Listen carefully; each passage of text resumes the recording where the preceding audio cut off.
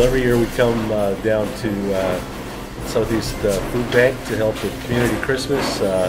Boys are a part of volunteering, and this is something that the team likes to do, and so a couple times in the next week we'll be down here and just being able to pack some hampers that are going out to quite a few families in Steinbach area, and for some it's their only gift or food item, and so just blessing them with that, and guys enjoy it and giving back to the community, so it's a neat opportunity.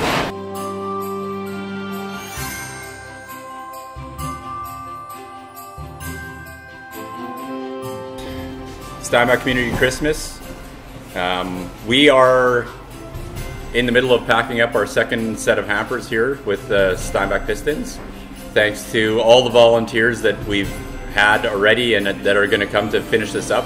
We're putting out about 1,000 and almost 1,100 hampers, we'll say. It'll be just shy of 1,100 hampers this year.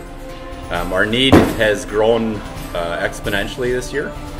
We are going to be needing more donations to cover the food costs to build all these hampers. We have had an amazing outpouring of volunteers this year.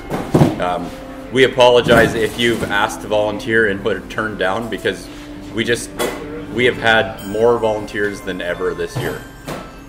It's been amazing. We're extremely grateful to the community for all the people that are behind the scenes that get missed. People that are filling fuel in reefers, people that are juggling milk jugs for us, and everybody that's involved.